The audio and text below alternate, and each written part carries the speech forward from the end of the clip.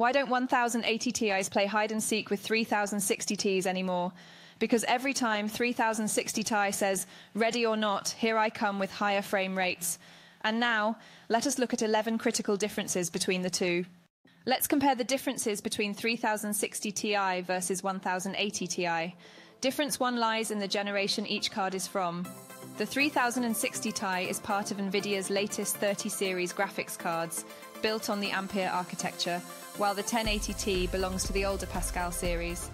Difference 2 is in their manufacturing process. The 3060Ti uses the 8nm process from Samsung, facilitating better power efficiency and performance, whereas the 1080Ti uses an older 16nm process from TSMC. Difference 3 relates to their power efficiency. The 3060Ti is markedly more power efficient than the 1080Ti due to the improved Ampere architecture and the aforementioned 8nm manufacturing process. Difference 4 involves ray tracing capabilities. The 3060Ti is capable of real-time ray tracing, providing more lifelike lighting and reflections in games, a feature not offered on the 1080Ti as it is from an older generation. Difference 5 pertains to memory type.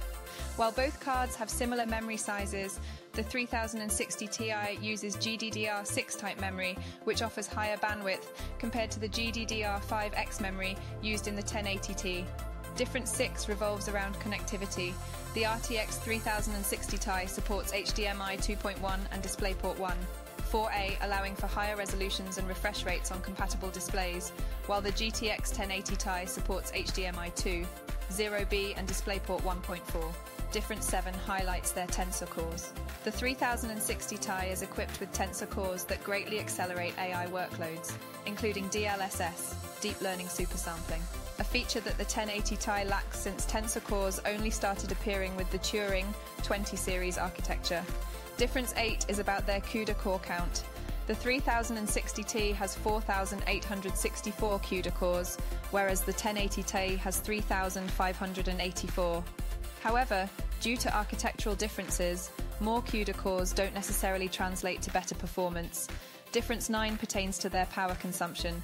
The 3060 Ti has a lower TDP, thermal design power, of 200W compared to the 250W TDP of the 1080Ti, meaning it consumes less power and produces less heat. Difference 10 reflects their launch price. The 3060 Ti was launched at a lower price point than the 1080Ti, making it more affordable and offering better value for money. Difference 11 comes down to driver support. Being newer, the 3060 Ti is expected to have better long-term driver support, potentially leading to improved performance and compatibility with future software and games compared to the 1080Ti.